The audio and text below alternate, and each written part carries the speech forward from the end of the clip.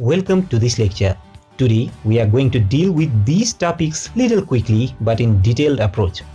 My name is Gunjan Subedi, and as always I'll be guiding you in this topic with practical explanation and examples when necessary. Before starting, let me kindly remind you to subscribe to My Lean University, which is my initiative to deliver free and quality professional education to your screen.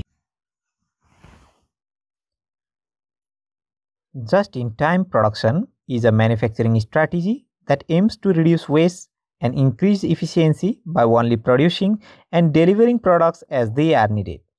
This means that rather than producing large quantity of products in advance and storing them in inventory, just-in-time production focuses on producing products on demand as close to the point of sales or use as possible. For example, a car manufacturer using JIT production might receive an order for a specific model of car and immediately begin production, rather than producing a large number of cars in advance and storing them in a warehouse. This reduces the need for storage space and allows the manufacturer to save money on inventory costs. One way to visualize the process of JIT production is through this table. Here is a comparison of traditional manufacturing and batch production, or batch production versus JIT or just-in-time production. In traditional manufacturing or batch production process, large quantities of products are produced in advance, but in just-in-time production, products are produced on demand as they are needed. In traditional manufacturing, products are stored in inventory until they are sold, whereas in just-in-time, no inventory is needed as products are produced and delivered as they are needed. The traditional manufacturing system has high inventory cost due to storage and maintenance, but just-in-time has low inventory cost as no inventory is needed. In traditional manufacturing, there is long lead times as production is done in batches, whereas in just-in-time, the lead time for production is short as production is done on demand. The traditional manufacturing has higher risk of product obsolescence or damage, whereas just-in-time production has lower risk of product obsolescence or damage as products are produced and delivered fresh. So what are the steps of just-in-time? Let's walk in through the second part of the video.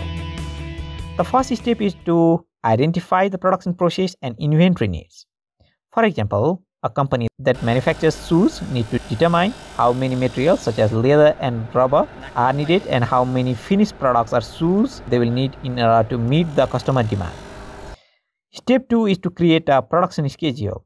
The production schedule should be based on customer's order and should be efficient as possible, minimizing waste and maximizing productivity. For example, the shoe company may create a schedule that specifies how many pairs of shoes will be produced each day, week, or in each month. The step number 3 is to source materials and supplies just in time.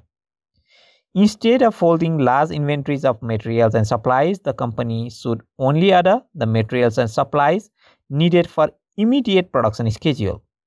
For example, the shoe company may order the leather and rubber needed for the next week's production schedule rather than purchasing a large amount of material that may not be used for several months.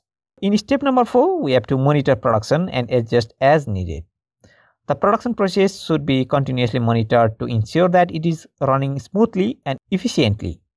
If there are any issues or bottlenecks, they should be addressed as soon as possible. For example, if a shoe company experiences a delay in receiving the leather needed for production, they may need to adjust the production schedule and reschedule orders for finished products. In step number 5, we have to manage the inventory levels. Inventory levels should be carefully managed to ensure that there is enough material and finished product on hand to meet the customer demand, but not so much that it results in waste or inefficiency. For example, the shoe company may use a just-in-time inventory system that only orders and produces the exact number of shoes needed for each customer order.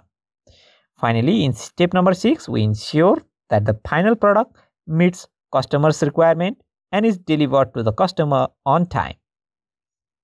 Before ending this lecture, let me remind you to join My Lean University's premium membership and enjoy a total free access for limited time inside My Lean University's online library and get tons of free courses, free books, and lecture topics on project management, Lean and Six Sigma, operations and supply chain, productive and preventive maintenance, quality maintenance, data science, industry and sales management, Agile and Scrum, Kaizen or continuous improvement, and much more totally free.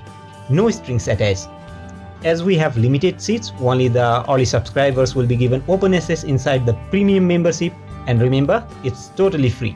Please subscribe and share the video if you share the common belief that professional education should be accessible to all.